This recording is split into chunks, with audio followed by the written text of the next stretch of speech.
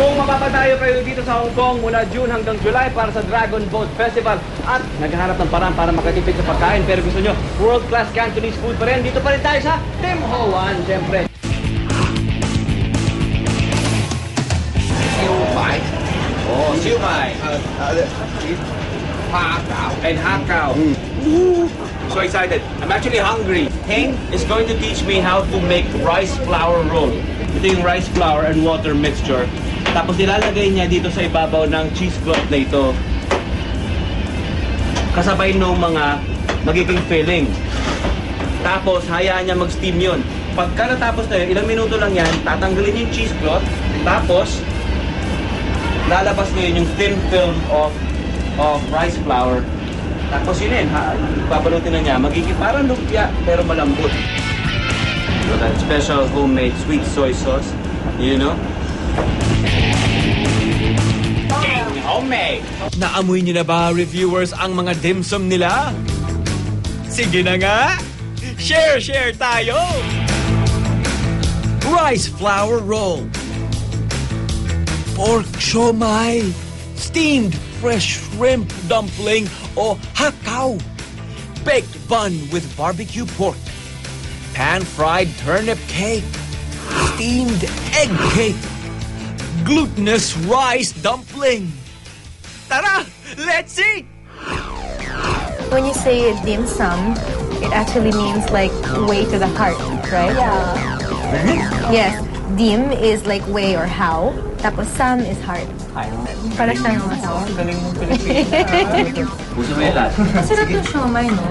Parang mas full siya compared sa mga mas malaman mo. Wala taste. So parang napaparinig ko sa mga kagabay nila. Okay. Usually, they don't have the crispy layer on top. But in Tim Ho Wan, they have added a crispy layer, which is a little bit sweet. Sabi ko, hati tayo. Sinolo mo namin. Sarap. Hati na lang tayo, bro. Hindi na ako nahuli na.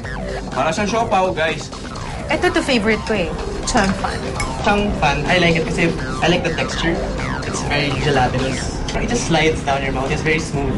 I have seen people falling in line outside at 10:30 in the morning. Yeah, and usually you have to queue about 1 hour.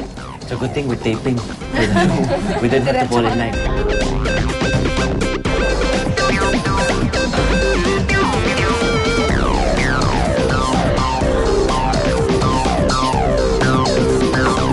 Final verdict para sa Tim Ho Wan. Ilabas na! Alright. Now, how about that, Tim Ho Wan? So for taste variety, I will give it a pop. Very good freshness in the ingredients, and also we have a lot of variety of dim sum. Walang isang dish na parang, ay, ayoko siya. Taste and variety, pop. Okay. Pop. Very fresh siya. Very malaman. Service and facilities, mabilis sila. I like the ambience. So I would say pop. The staff is very friendly. They are very attentive. How about value for money? Meals cost from $10 all the way to $170 Hong Kong dollars. It is definitely a pop. It's the cheapest Michelin star in the world. Pop, pop, pop. Definitely. Kaya ko din adala mga kaibigan ko dito kasi mura. Nakakatipid ka? Tim Ho Wan, 9 perfect pop points. Very good. I think that deserves a round of applause, huh?